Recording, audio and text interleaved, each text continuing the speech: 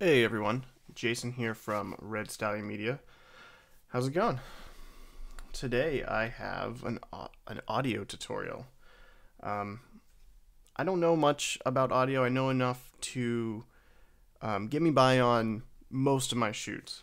But when it comes down to it, if it's something that's really critical, I hire someone that knows what they're doing with audio. That's very specific. It's it's like if I know how to hammer a nail, but that doesn't mean I know how to build a house. So I hire someone that can build a house, and then along the way I might learn a few things from them. But what I have today is I'm working on this project, and there's like a power outage, and music comes like the pitch shift comes down, and it's like turntables almost stopping. So we're in Audition. We have we have this little track.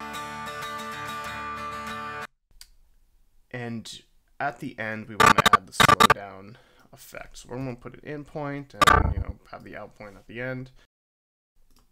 We go to effects, time and pitch, and then we go down to stretch and pitch. So the defaults will roughly be this. You want to go over to Audition, and it gives you all these new parameters. So what you want to do is you want to make sure stretch might be already picked. If it is, check pitch shift, and this will probably be at 0. I did this once already, and it kind of saves my parameters. So if we put this back at 0, our song's roughly the same, right?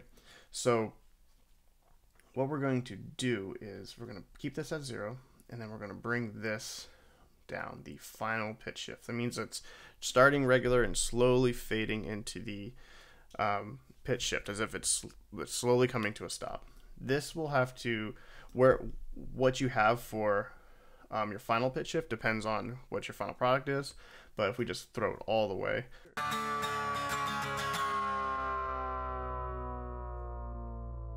that's basically it. And if you want to do it to the whole video, you can, just make sure it's all highlighted, and you can do it to the whole thing. Just go in and redo it, and everything should be still there.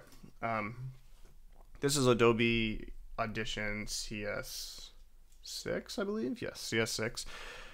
Earlier Adobe Audition software, I think, has like a pitch bender, which makes it a lot easier for some reason.